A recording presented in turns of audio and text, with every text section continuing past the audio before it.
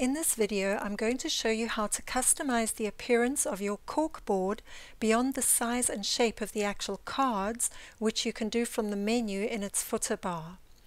We're going to go over to Scrivener, Preferences, and open up the Corkboard tab. Here you can make some choices about the look of your cards, like whether you want lines on them or not, and whether you want your headings to have 2 lines or just the one. If you have image toggled on in the synopsis area of the inspector, this display images as photographs will make it show up on the actual index card. So this is what it looks like unchecked, and when I check it, the image shows in the index card.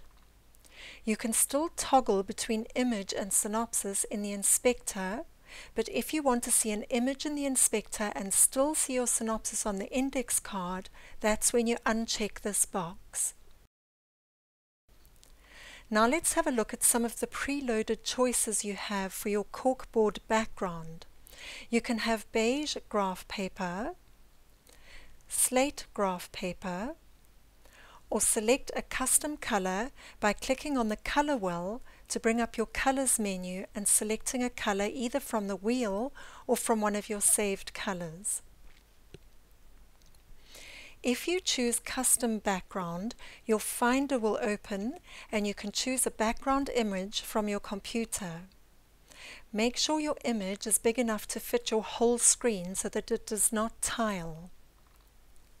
Exactly the same choices apply to the freeform background. You can choose the look of your actual index cards here. Rounded rounds off the edges and gives you markers instead of pins. Then you can have red and blue index cards or blue and black. With these last two, you can reposition your pins. If you're using status stamps, here's where you can adjust the opacity of their text. I'll just pop in and apply one to show you.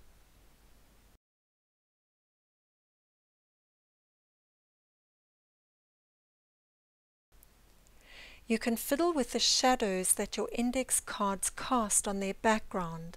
This might help them to stand out if you have very light background. In the fonts container, you can adjust your font sizes. This is self-explanatory. Place your Preferences menu above your project and play around with all these settings until you decide what looks best for you.